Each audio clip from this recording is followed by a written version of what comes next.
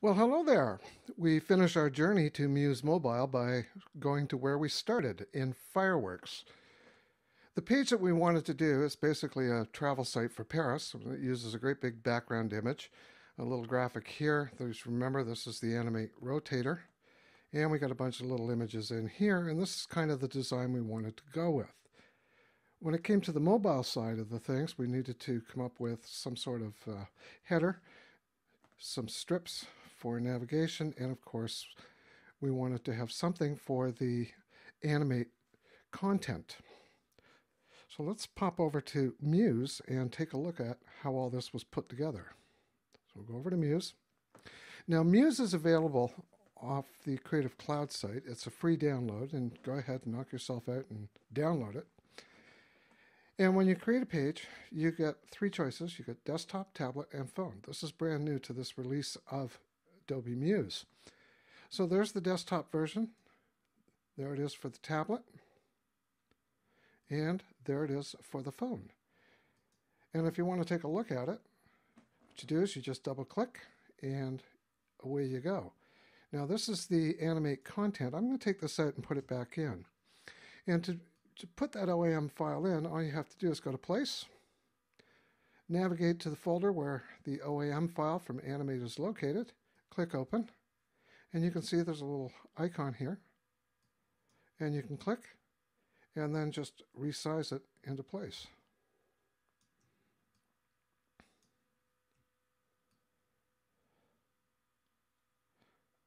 There we go. It's in place and it will work. In fact, you can preview it. There it is, and in comes the content.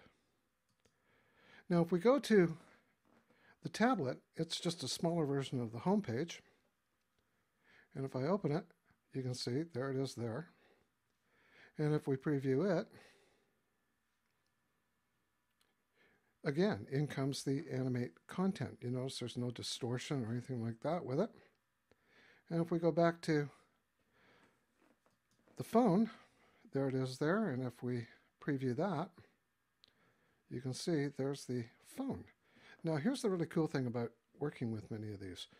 Especially with the phones, you get a series of phones. You get the iPhone 4, notice the small screen, the iPhone 5, which takes into account the larger screen size, Samsung Galaxy S3, which is an Android smartphone, and of course the Nokia Lumia 920, which is a Windows 8 based phone.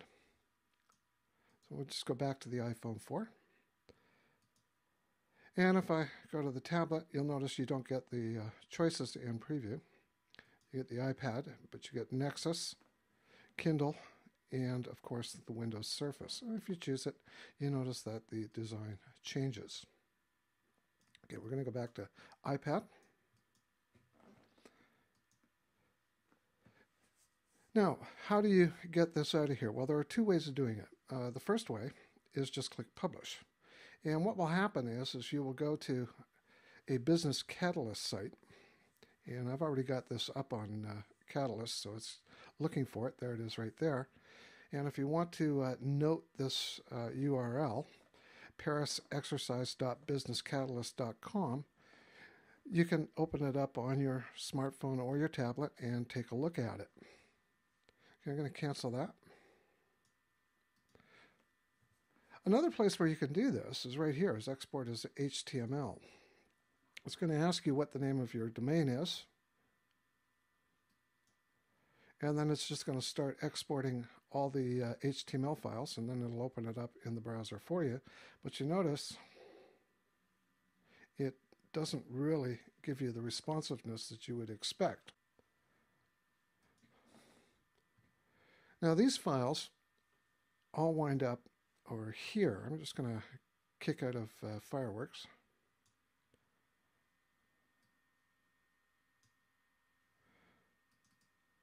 And if I go over to my Documents folder, there's a folder there called Muse, and it's all in here. This is the index file, and you'll notice it creates a phone version for you, and it creates a tablet version for you as well. And I've uploaded all these to my website too. If you go to www www.tomontheweb4.ca/muse/phone or tablet, you can open it up on your iPhone or your tablet. Now I can show you what it looks like on the tablet because I've got Reflect working here, which is a little Mac app, which I think is kind of neat actually. And there it is there on a tablet, and it's I've got my iPad connected to my Business Catalyst site. As you can see, there it is on an iPad. Now, a couple of things about working with Muse. I'm just going to open the Muse site. A couple of things about working with Muse. First off, this is a great way of learning how to design websites. A lot of people in the industry have sort of taken a dim view of Muse in that they can't control the code, which is fine. But Muse is kind of aimed at the designer market, those that really are not interested in working with code.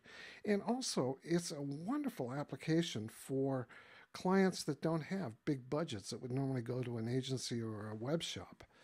So you keep that in mind because you can quickly create web pages and so on in Muse in literally half the time it would take to do it in other applications.